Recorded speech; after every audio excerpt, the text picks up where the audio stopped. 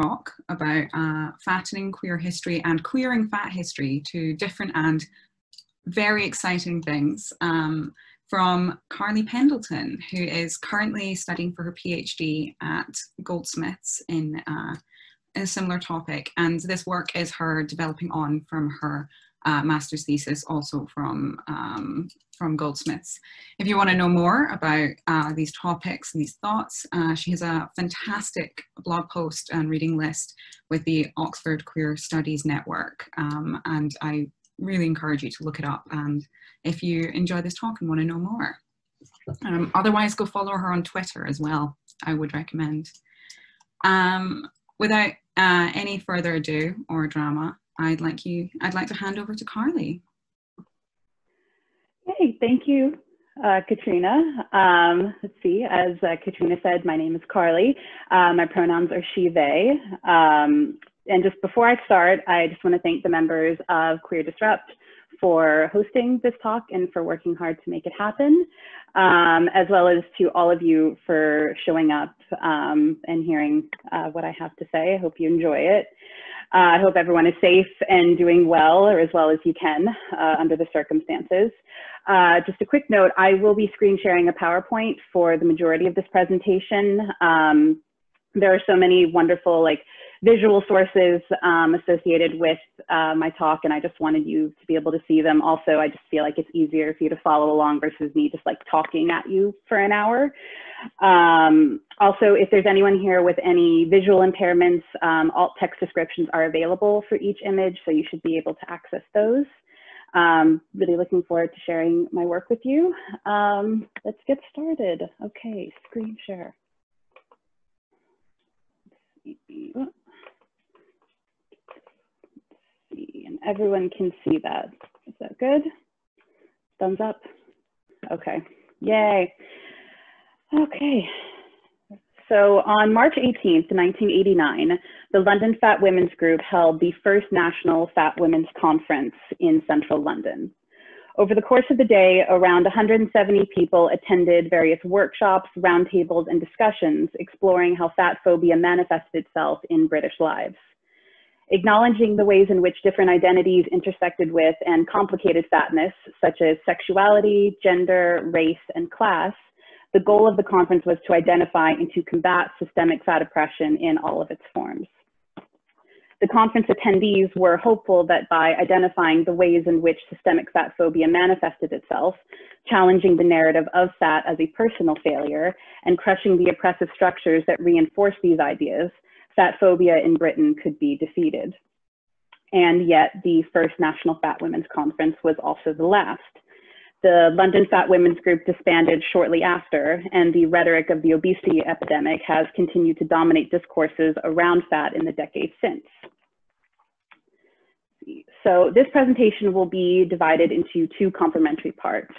Part one will fatten queer history by examining the histories of the London Fat Women's Group and the National Fat Women's Conference, focusing primarily on the workshops held for fat lesbians and how these two identities interacted.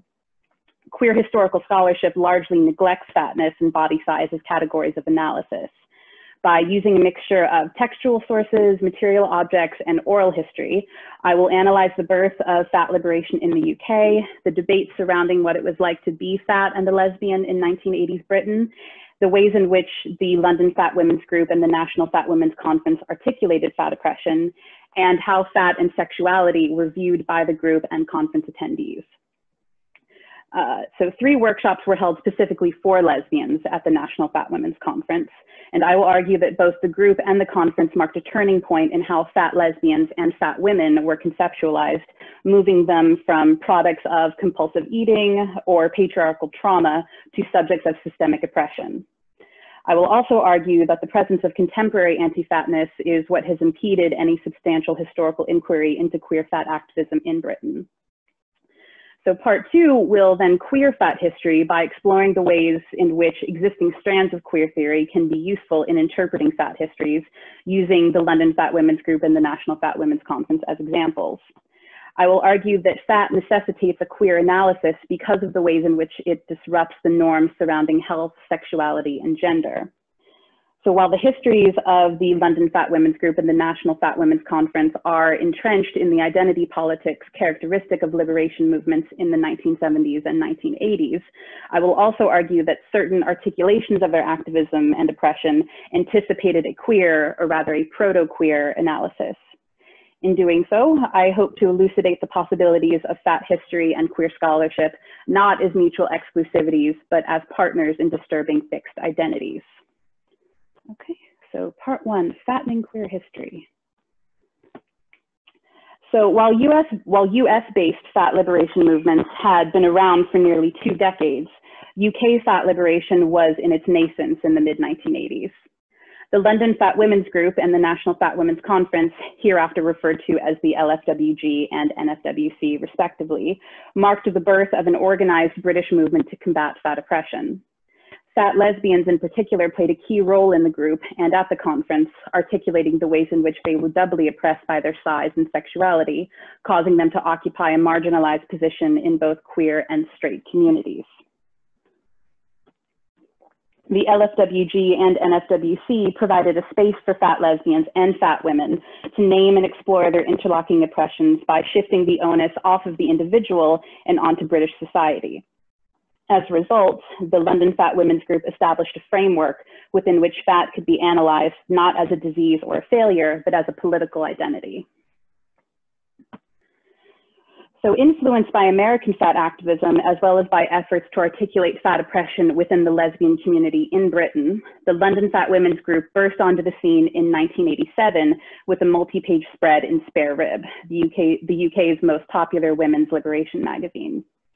LFWG members also graced the cover of the issue above the heading, "Fat Women Liberate Themselves," showcasing that fat liberation was and should be on the agenda of the women's movement. So the September 1987 issue of Spare Rib introduced fat activism to a wide audience. The article entitled "Fat Liberation" was written by Tina Jenkins and Heather Smith, who were core members of the LFWG. Offering an analysis of fat oppression that was specific to a contemporary British context, Jenkins and Smith declared that both their interests and the interests of the LFWG were not why people were fat, but why people are treated badly because they are fat. The article was divided into 4 subsections, and it set out to do 4 things: define fat oppression, highlight what feminists had written about it, show the gains that had been made thus far, and set out what could be done to challenge fat oppression.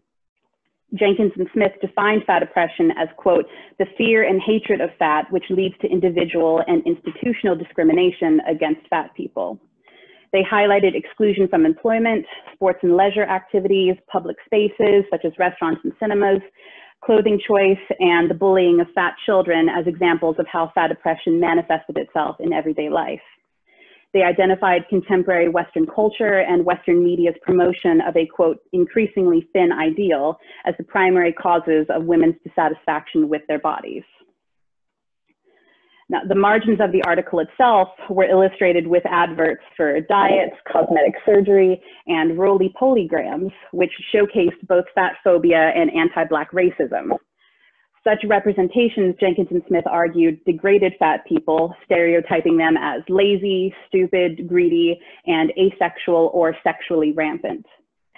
Limiting fat women's sexual possibilities to the incompatible positions of either asexuality or sexual desperation led to the internalization of fat oppression. Now, this occurred whether one was lesbian or heterosexual, to the detriment of all fat women's relationships. Jenkins and Smith fiercely excoriated the association of fat with ill health and the medicalization and pathologization of fat bodies through dieting and weight loss surgery, characterizing them as, quote, "medical crimes." They argued that it was fat oppression rather than fat itself which posed the true threat to health. Similarly, Jenkins and Smith criticized companies like Weight Watchers, which exploited the suffering of fat women, for cultivating and profiting from an unhealthy relationship between food and women's bodies. Jenkins and Smith noted that while this persistent thin ideal negatively impacted all women, there was a critical difference between a thin person's dissatisfaction with their body and the daily harassment and discrimination experienced by fat people. In defining fat oppression, both Jenkins and Smith cautioned that given their own respective privileges and marginalizations, they could not represent all women's experiences of fat oppression. However, building a constructive fat politics was contingent upon viewing fat oppression as being linked to other oppressions, aiming to, quote, make parallels where possible. In doing so, both they and the LFWG anticipated the intersectionality that would characterize later liberation movements. Now, despite the multitude of examples put forth by Jenkins and Smith, feminist politics had largely neglected fat oppression up until this point. The few feminist writings that did critically engage with fatness were overwhelmingly pathologizing in tone and content. For example, feminist psychotherapist Susie Orbach's 1978 book, Fat is a Feminist Issue, was and still is the most popular text on fat feminism. However, Orbach argued that fat was the result of eating disorders such as compulsive eating, implying a certain level of choice and control. Compulsive eating, Orbach contended, was the result of patriarchal oppression, with fat acting as a protective layer against being sexually objectified by men, a, quote, buffer between our thin selves and a better world.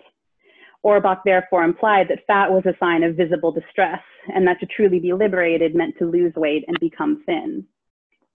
Likewise, Jenkins and Smith also cited American feminist writer Kim Chernon's 1983 book, Woman Size, as attempting to articulate the tyranny of slenderness that was imposed upon women, but still, like Orbach, associated fat with compulsive eating and a fear of being sexual.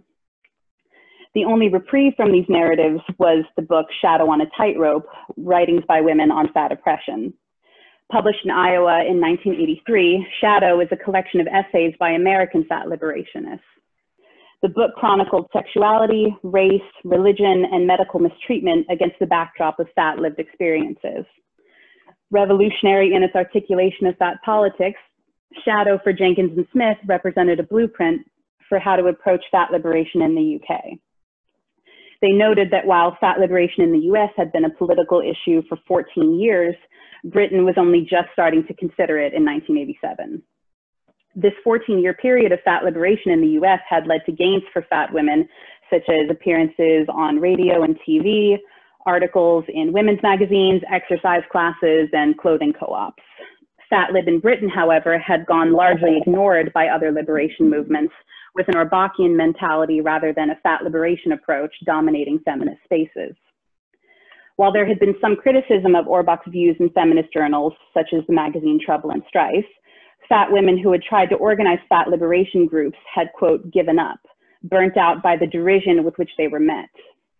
Jenkins and Smith laid these failures squarely at the feet of thin people who had neither taken responsibility for the ways in which they oppressed fat people or begun to challenge their own and other hostile attitudes towards fat.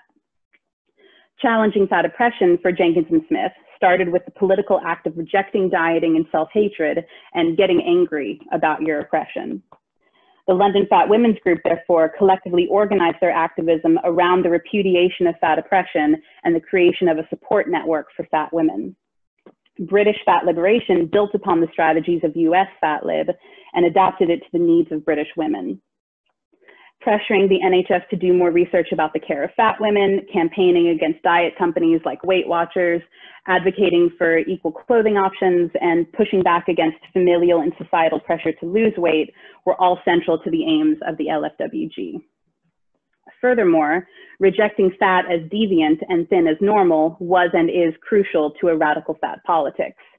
Jenkins and Smith recognized parallels with, quote, heterosexism, which often put the onus on lesbians and gay men to justify their sexuality, while heterosexuality remained unquestioned.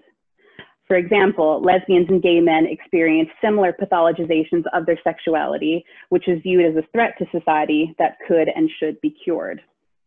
Fat was characterized in a similar way, as a deviance to be corrected. Furthermore, cures necessitated a cause, hence sexuality and fatness sharing similar narratives of having origins in trauma. Fat women then should no longer feel obligated to justify their existence and explain their bodies akin to queer people and their sexualities. So while these parallels between fat oppression and heterosexism were the only explicit mentions of lesbianism within the fat lib issue of Spare Rib, the topic of fat oppression was already being strongly debated within some lesbian circles in Britain. The earliest known writings on fat oppression in the UK came from the Leeds Women's Liberation newsletter from 1982. Two articles appeared in their April and July issues, both written by the same person known as Liz or Jazzy Kowalski. The first article, entitled Fat Liberation, a Luxury, addressed the problem of thin dykes viewing fat dykes as asexual and not viable sexual partners while referencing fat liberation publications from the US. The second article, Fat Liberation, Some Facts, was cited by Jenkins and Smith in their article as being influenced by American fat liberationists and outlined contemporary stereotypes about fat people's eating habits, health, and hygiene, followed by evidence to refute them. So debates about fat liberation persisted in British lesbian communities throughout the 1980s. For example, Gossip, a journal of lesbian feminist ethics, was a British radical lesbian feminist journal published triannually from 1986 to 1988. In 1986, Gossip published two articles related to fat, Amanda Hayman's Fat Oppression and Lynette Mitchell's Skinny Lizzie Strikes Back, an Apologia for Thin Women's Liberation. Hayman, a self-identified white middle-class Jewish lesbian, articulated what she saw as the failure of lesbians to properly address fat oppression. Hayman argued that lesbians were reticent to take up the cause of fat oppression for fear that fat would, quote, rub off. This trepidation was unique to fat, as there was no perceived danger of spontaneously becoming a woman of color or a Jewish woman. The dubious belief then that fat women could become thin if only they chose to do so led directly to the assumption that it must be laziness or some deep-seated psychological reason that prevented fat women from losing weight. Instead of challenging these misogynistic beauty ideals, Hayman argued that thin lesbians were internalizing them, inflicting, quote, fatophobia on their fat lesbian counterparts and rejecting them as sexual partners. Hayman contemplated whether it was thin lesbians' quote, fear of suffocation or fear of losing control over their own bodies, which led to fat lesbians being viewed as having no sexuality. Regardless of the reasons, the catalyst for change in Hayman's opinion was the banding together of oppressor and oppressed. Mitchell, on the other hand, argued that fat feminism actually reinforced patriarchal oppression by glorifying traditionally feminine attributes such as large breasts and buttocks. Mitchell's article rejected the idea that women were or are meant to be fat, and that pro-fat attitudes harmed women by keeping them unhealthy and unfit to fight back against their male oppressors. Dieting and even anorexia, Mitchell argued, were therefore noble attempts to cast off body fat, which acted as a cultural sexual symbol of women's availability for exploitation and abuse. When it came to lesbians specifically, Mitchell drew parallels between the promotion of, quote, neo-femininity by fat feminists and the promotion of ultra-masculinism by the, quote, S&M cultists in the lesbian community. Both groups equally harmed radical lesbian feminism, she argued, by impeding the egalitarian society radical feminism aimed to achieve. This stark dichotomy shows how the ideal woman, in Mitchell's opinion, was one who appeared thin and androgynous, defying both the feminine and masculine extremes. Despite relating how her mother had recently gained weight and was distressed by the lack of clothing that could fit her, Mitchell did not view lack of access to clothing as the problem. Instead, it was fat feminists telling her mother that she should be proud of her fat. Mitchell concluded her claims by declaring that she would, quote, not allow fat women to consider themselves more oppressed than her. Jenkins and Smith cited both Hayman's and Mitchell's articles in their Fat Liberation article. They referenced Hayman's piece as a British example of rejecting Orbachian constructions of fatness and moving towards a fat liberation politics. Conversely, Jenkins and Smith charged Mitchell's article as being constructed with hate and ignorance and as evidence of the failure of thin women to properly tackle fat oppression. So the fat liberation issue of Spare Rib was met by readers with enthusiasm and celebration. Fat liberation at last, declared Val Lazenby, who worried that Spare Rib's engagement with Fat Lib was being permanently relegated to the odd letter. She related that only her lover believed that she was not a glutton and that a politically feminist analysis of fat was long overdue. Similarly, Isolde Nally welcomed the magazine's platforming of fat liberation, sharing how her employment with the NHS was nearly jeopardized because a senior figure did not approve of hiring fat people. Nally concluded her letter by proudly proclaiming her existence as a fat, big, powerful woman who likes her body the way it is. While the readership of Spare Rib in 1987 did not represent the entirety of the British public, Jenkins and Smith had drawn on previous writings on fat oppression to set the terms of the debate in the UK. Introducing both themselves and the LFWG to the wide audience Spare Rib offered, Jenkins and Smith affirmed fat as a political identity and as a source of systemic oppression. This was a prelude of things to come for the London Fat Women's Group, as further organization and growing membership culminated in the first National Fat Women's Conference 2 years later. So 1989 was a pivotal year for both the London Fat Women's Group and fat liberation in the UK. In a matter of months, the LFWG made multiple media appearances, and on March 18th of that year, they held the country's first National Fat Women's Conference. In addition to word-of-mouth promotion of the conference, the NFWC was first advertised in print in the August 1988 issue of Spare Rib. The advert solicited help for fundraising, publicity, and planning the nation's first conference to, quote, challenge fat oppression. More adverts followed in subsequent issues of Spare Rib, each becoming more detailed in its objectives of the LFWG and the NFWC. Declaring their right to, quote, live happy, healthy lives, whatever their size, the LFWG advertised themselves and the conference as a haven for all fat women who had suffered under diet culture. So the registration form sent out to conference attendees reiterated the aims of the conference to fight fat oppression. It outlined key issues for fat women such as dieting, clothing, abuse, and stereotypes in the media. The drawings of fat women depicted both the daily struggles of fat women and the possibilities of what could be if fat oppression were to be conquered. The registration form also provided the details of the workshops to be held, as well as the schedule for the day. Options included discussions on fat women and race, fat women with disabilities and sexuality, as well as classes on self-defense, clothes and trouser making, and sport. Workshops only for lesbians and only for Black and ethnic minority women were also available. The selection of workshops was therefore designed to both articulate the nuances of fat oppression along with other marginalized identities, while also offering practical skills for women to utilize in their everyday lives. Now, in the months preceding the conference, members of the LFWG made several high-profile media appearances, including on 2 primetime TV shows, which exposed them to a wider general audience. The first TV appearance took place on February 14th, 1989, with the BBC 2 open space documentary entitled Fat Women Here to Stay. Members of the LFWG filmed and directed the half-hour program, thus giving them the freedom to craft their own narrative. Highlighting the ways in which fat oppression manifested itself in the everyday lives of British women, the open space documentary focused on clothing, street harassment, employment discrimination, how diet culture exploited women, and how one could be fat and healthy. Now, as British fat activist Charlotte Cooper points out, the documentary upholds healthism in a way that would be seen as problematic today.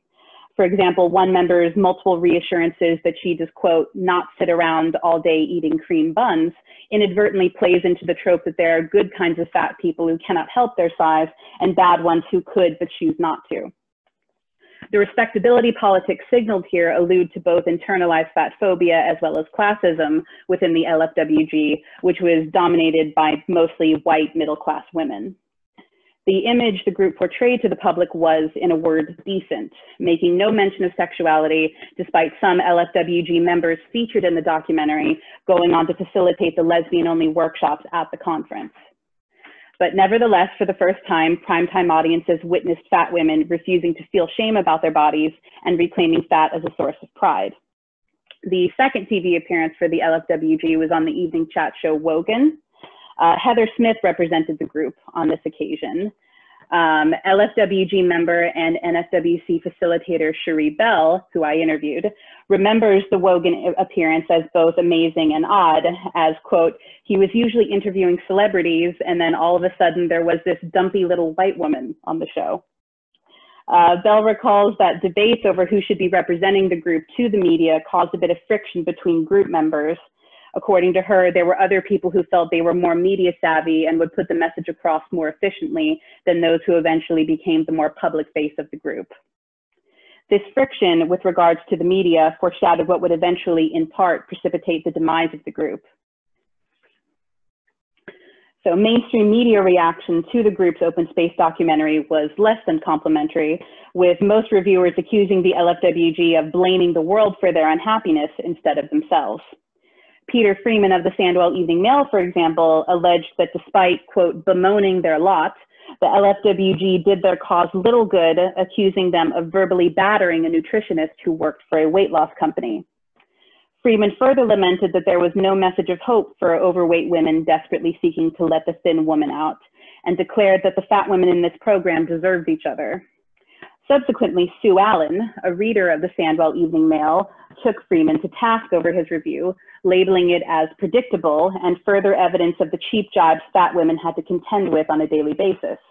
Whatever else they deserved, Allen concluded, it was not Peter Freeman. Despite the media coverage being tokenistic and temporary, Heather Smith argued that it was still a success as it allowed the group to reach a much wider audience than confinement to the feminist and alternative press would have allowed.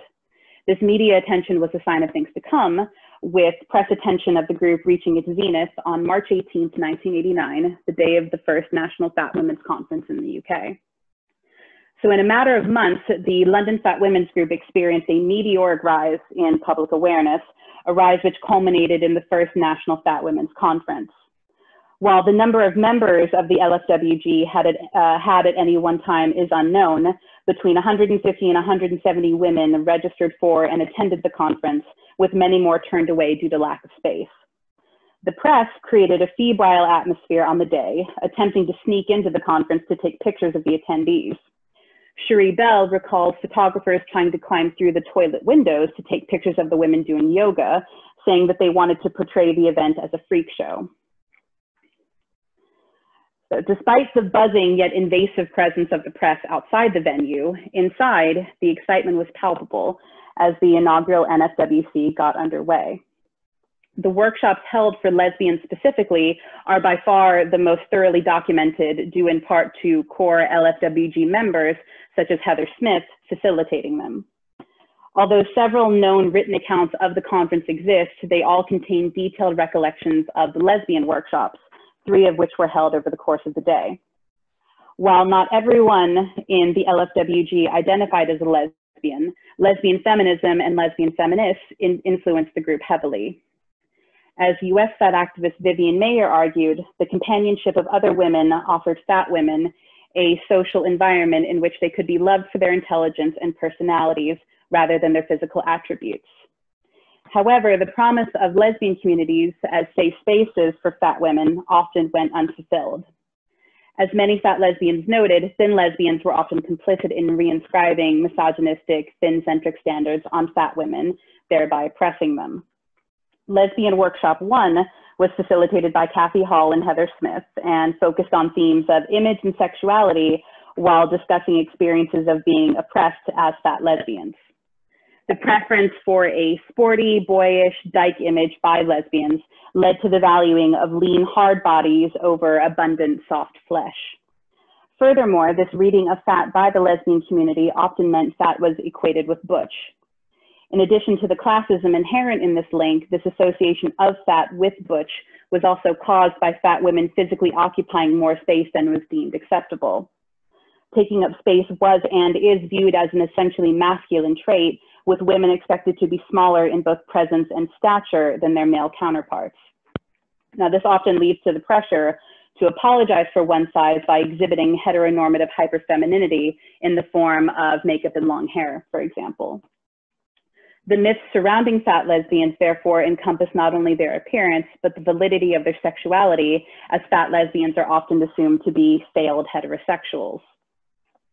This stereotype of a fat woman turning to women because she cannot attract a man also led to the false belief that lesbian communities accommodate fat more easily than their straight equivalents. setting up fat lesbian groups was determined by the workshop as the best way to help fat women love themselves more, as well as protect them from public harassment and abuse. Lesbian Workshop 2 produced the Fat Dyke Statement, which was based on the US Valley Fat Dykes Womanifesto. Facilitated by Cherie Bell and Kathy Hall, approximately 30 lesbians attended this session, in which statements beginning with the words "don't assume" were written to combat stereotypes about fat lesbians and fat women. The pigeonholing of fat lesbian sexuality as either one of desperation or one of asexuality was refuted, as was the limiting of fat lesbians to only butch diesel dykes or hypermaternal figures. The workshop highlighted the duty of thin lesbians and women to combat fat oppression as well. Lesbian Workshop 3 was facilitated by Heather Smith and used excerpts from Shadow on a Tightrope to explore issues around fat, desire, and sexuality. Thin lovers, representing status for fat women and the acknowledgement of by many fat women that they had never had fat partners, showed how attendees had internalized fat phobia. The difference between the number of fat lesbians at the conference versus how few were, quote, on the scene, demonstrated the need for more fat lesbian visibility within lesbian spaces. Increasing their presence in social lesbian spaces, such as pubs and clubs, in order to, quote, make a big impression, as well as establishing networks with fat lesbians outside of London, were both key to solving this problem. The workshop also decided to establish a fat lesbian group and have a fat lesbian conference.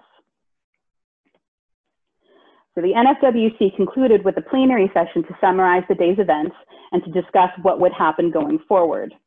Plans included a health group to lobby the NHS for a more holistic, weight-neutral approach to care, an employment group to lobby employers and trade unions about fat discrimination, a fashion group to lobby the fashion industry about improving options for fat women, and fat, lesbian, Black, and Jewish women's groups to examine how fat affects their lives. Attendees acknowledged the trickiness of advocating for the sexuality of fat women, given that equality and respect can be demanded, but desire cannot. Investigating racist, sexist, and fat-phobic ideals of beauty and desire was judged necessary to disrupt and redefine who is and is not sexually attractive. The development of local groups across the country was seen as central to the establishment of a robust national fat women's movement. Now, tensions over self-definition of fat came to a head during this plenary session, with some women objecting to the presence of thin women at the conference, with Cherie Bell describing it as a, quote, bit of an argy-bargy over the issue. As Heather Smith noted, it is impossible to fix an exact definition of fat due to the many ways in which women's bodies vary. However, she argued it was crucial to establish the difference between a thin woman who believes she is fat and is dissatisfied with her body, and a woman who is fat and experiences abuse and discrimination because of her size. Smith also stressed the diversity of fat women in their experiences, stating that, for example, fat Black lesbians were at greater risk for street harassment, fat old women were more likely to be viewed as asexual, and very fat women experienced greater issues with access and exclusion. Cooperation between fat women and other marginalized groups, establishing links between activist communities, establishing links between activist communities were regarded as integral to moving both the LFWG and fat liberation in Britain forward. So why then was the first National Fat Women's Conference the last? A combination of factors within the LFWG caused its demise just months after the conference happened. It was burnout from organizing the conference and all the press attention, as well as personal disputes between members, that contributed to the end of the group. For example, there had been no cooperation or help from other activist groups with planning the conference. According to Cherie Bell, it was, quote, such a mammoth thing to organize and was all funded by group members out of their own pockets. While some LFWG members and conference attendees used word of mouth to promote the NFWC, this did not translate into other groups organizing the logistics of the conference. The press coverage of the NFWC stretched across the UK as well as the Republic of Ireland, and was as tokenistic as the reviews of the Open Space documentary had been. For example, the Dublin Evening Herald derisively declared that 150 overweight women squeezed into the conference, where slimming was, quote, definitely not on the agenda. The Liverpool Echo contained the same lead as the Dublin article, although it discussed events of the conference slightly more in depth. For example, discrimination against fat women by employers, lack of clothing choices, and the size of seats on buses and in theaters was listed as some of the group's grievances. The article published in the Antrim Sunday Life was arguably the most insulting, stating that the combined weight of conference attendees was 28,000 pounds or 12.5 tons. Each piece also mentioned the height and weight of LFWG member Ruth Tettern, describing her as 5'2" and 16 stone, once again reducing fat people to the sum of their parts. So while there was no official ending to the LFWG, none of the plans for a national fat women's movement came to fruition. This is especially disheartening given the post-conference report, which almost eerily foreshadowed the group's decline. It stated, quote, "Setting up a national network is a huge task, and it would be a tragedy if all that strength and pride that was generated by the conference dwindled to nothing." This is not to say that there were no attempts to continue organized fat activism in Britain after the breakup of the LFWG. For example, the Manchester Fat Women's Group advertised their meetings in 2 issues of Spare Rib in 1989 and 1990. Describing their meetings as being for size 18 and over, the Manchester group solicited those who wanted to get involved in celebrating, campaigning, and discussing different issues around fatness.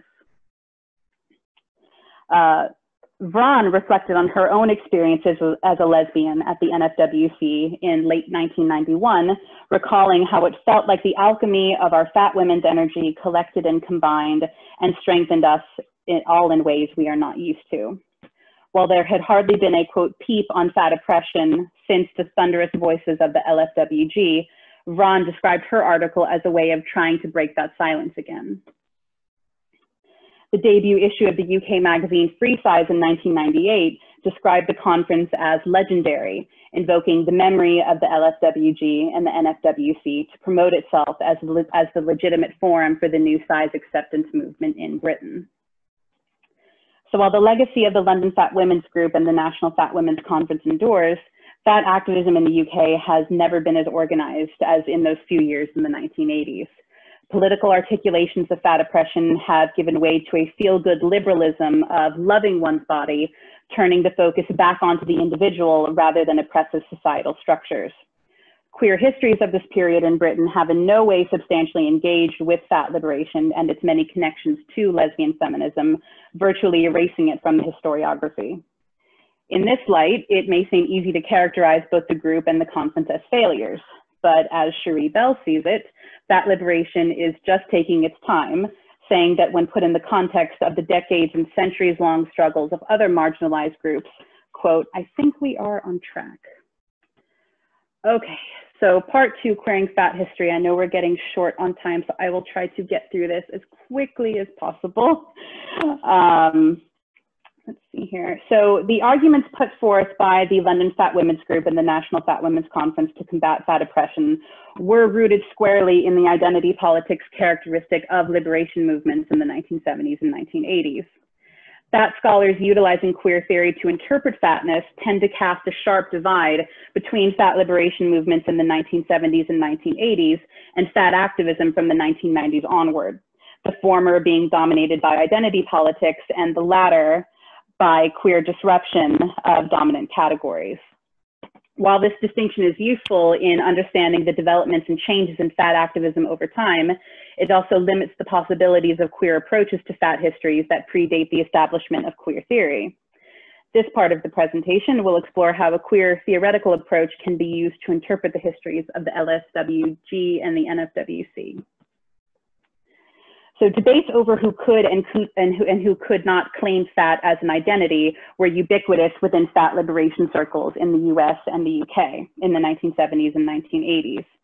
The wider societal perception of fat as mutable separated body size from other categories such as race, sexuality, and gender to the extent that it was viewed as fixable. Similar to the sentiment that queer people could also be cured straight, thinness always beckoned for fat people. Unlike sexuality, which was often reduced to sexual acts, fat was not defined primarily by acts, but as a physical state and a volatile one at best. It is this volatility that separates body size from other categories like race, insofar as fat is largely seen as within one's control, where being black or white is not. While both sexuality and fatness are more complex than simple acts or physical attributes, heteronormative and fat-phobic attitudes often dehumanize them as such. Fat activists therefore set limits on who could access fat-safe spaces for women to discuss their experiences of fat oppression and how to challenge it.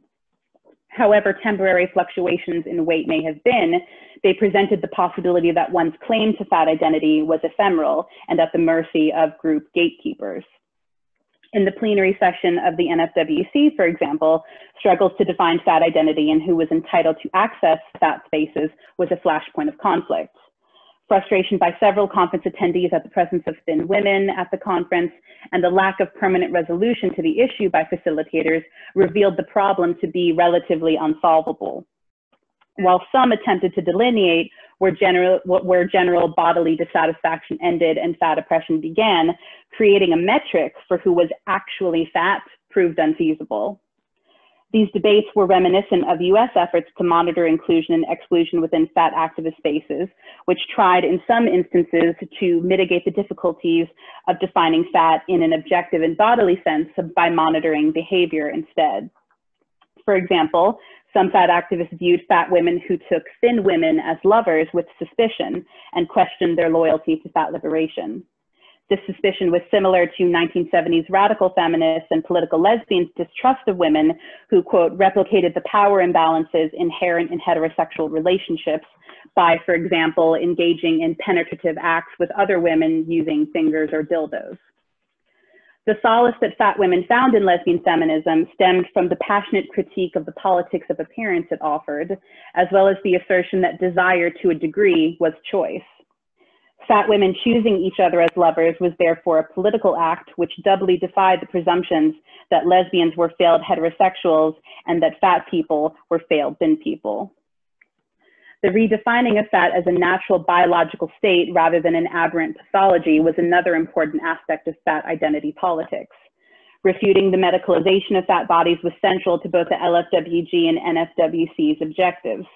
Advocating for more weight-neutral medical research, as well as arguing that many fat women were perfectly healthy and ate the same amount as thin people were common assertions by the group and the conference. However, by grounding their arguments for liberation in fat women's proximity to normative notions of health and consumption, the LFWG unintentionally created a hierarchy of fatness based on the legitimacy of one's fat body and how healthy it was. Morally tinged identities of the, quote, good fatty and the bad fatty erased fat women with health issues and fat women who were still engaging with dieting. This biological determinism was also predicated on a lack of agency and reinscribed fat bodies as inferior and out of control. While the LFWG repurposed the term fat as a source of pride rather than shame, there was no real revelatory reclamation or redeployment of fat stereotypes distinctive of later explicitly queer fat activism in the UK. Fat activists also utilized the coming out narrative as a way to challenge the negative connotations of fatness. While neither the group nor the conference explicitly used the term coming out, their efforts to encourage women to publicly reclaim and occupy a stigmatized identity, in this case fat, were evidence of this strategy. Furthermore, the connections of the LFWG to lesbian feminism made coming out an obvious approach for upending fat stigma. Coming out as fat differed from coming out as gay or lesbian in that it was claiming an identity that was highly visible versus an identity which be concealed. Now, this comparison is not intended to homogenize the many different expressions of queer sexualities, such as butch dykes or femme gay men, that connote a more obvious aesthetic. It is useful, however, in that it illustrates the lack of choice fat people have to hide their fatness. The registration sheet for the NFWC offered a visual example of what coming out as fat entailed, with its depictions of women throwing out scales and measuring tapes and moving their bodies joyfully. They were no longer choosing to pass on the way to thin, affirming their fatness as a non-negotiable aspect of self, rather than as a temporary state to be remedied through weight loss. Shifting the narrative of the fat body from a problem to be fixed to a natural state of being was key to the LFWG's agenda. So despite the constraints of fat identity politics, the LFWG and NFWC engaged with fatness in ways which can be described as proto-queer. Here I use David Halpern's definition of queer to denote, quote, what is ever at odds with the normal, the legitimate, the dominant. Most often this definition signals queer sexualities which are at odds with heterosexuality. While questions of sexuality are central to questions of the body, queer theorist Eve Kosofsky-Sedgwick argues that queer also works along dimensions that can't be subsumed under gender and sexuality at all. While drawing parallels between fat and queer sexualities is valuable, exploring the ways in which heteronormativity operates as a regulatory apparatus on the fat body reveals its queer potential. In the case of fat liberation, the LFWG and NFWC disrupted the heteronormative ideals surrounding health, gender, and sexuality in their efforts to fight fat oppression. The medicalization and pathologization of fatness and queerness are both products of hegemonic heteronormativity. Their objective is to discipline fat and queer people into morally and physically fit subjects who no longer pose a threat to the social order. Fat women in particular threaten heteronormativity by their unfitness to reproduce and are therefore desexualized by society as punishment. They are deemed too unhealthy to produce well children and too ugly to attract a fit male companion. Both fat and queer people have been and are at the center of moral panics and targeted by public health campaigns to eliminate them. So subverting the narrative of fat being synonymous with disease and refusing to diet in order to achieve such fitness illuminates the possibilities for fat to queer health. Despite the aforementioned healthism and erasure in which the LFWG engaged, the rejection of thin-centric health standards and their celebration of fat were refusals to be bound by heteronormative rules that base their worth in their ability to attract a man.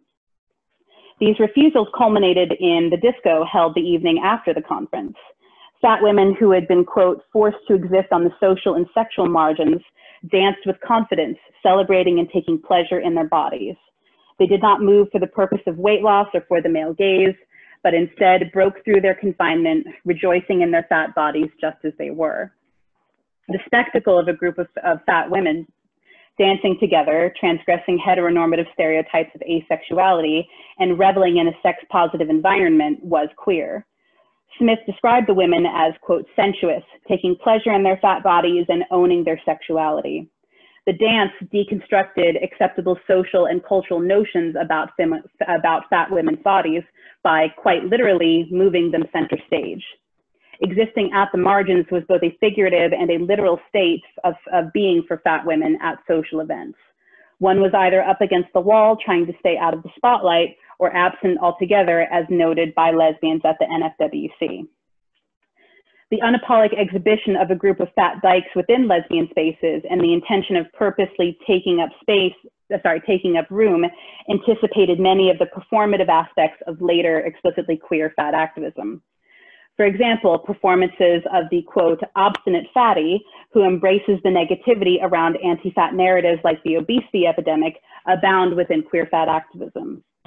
Instead of trying to debunk the myths that all fat people are unhealthy by proving their physical capabilities, they refuse to acknowledge such constructs as legitimate and delight in their impertinent refusal to be a good fatty.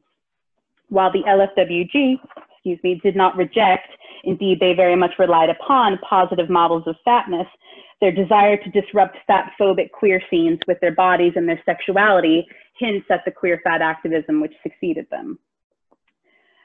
Okay, I'm going to skip ahead to this last part.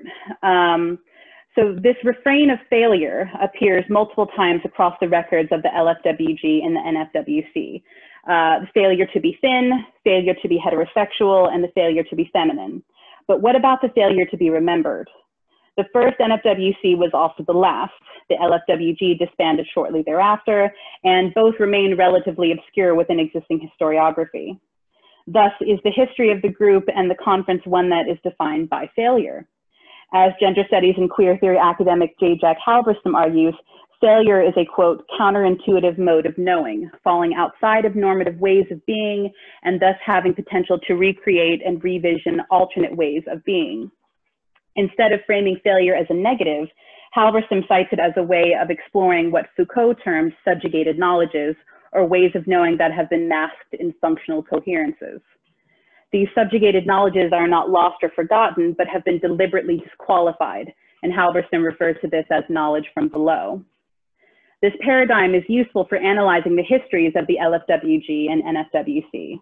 Given the persistence of modern-day fat phobia and the erasure of fat agency from the vast majority of historiography, the exclusion of fat subjectivities makes sense.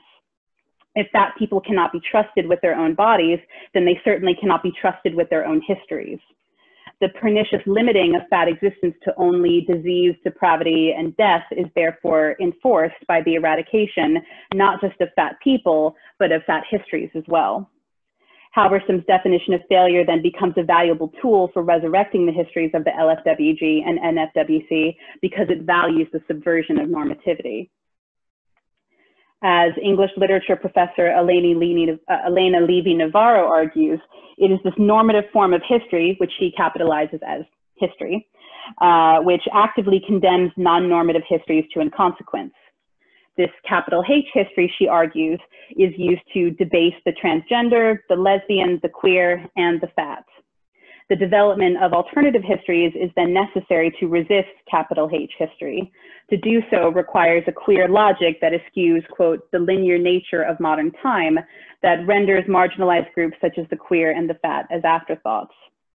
This queering of time in the context of fat can be best understood as a resistance to what queer theorist Lee Edelman calls reproductive futurism. Reproductive futurism privileges heteronormativity by prioritizing the production of the future through the figure of the child. Queer threatens this future, which is predicated on maintaining the heteronormative social order. Halberstam adds to this by arguing that those who live by queer time do not forsake pleasure in the past or the present in favor of the future. For example, the assumptions surrounding fat bodies as failed thin bodies and lesbians as failed heterosexuals are made because both are seen as forsaking heteronormative modes of reproduction. Fat bodies are viewed as temporary befores that have no future until they embody thin-centric standards of health to make them desirable for reproduction. Lesbians are labeled as failed straight people because they refuse to reproduce according to heteronormative rules.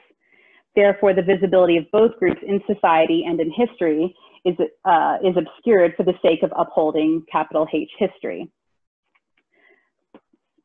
And the narrative of fat bodies as temporary befores likewise serve to regulate fat bodies into heteronormative temporal arrangements. Chrononormativity, or the process by which naked flesh is bound into socially meaningful embodiment through temporal regulation, and the extension of this process to entire populations, also known as chronobiopolitics, both organize humans' lifespans.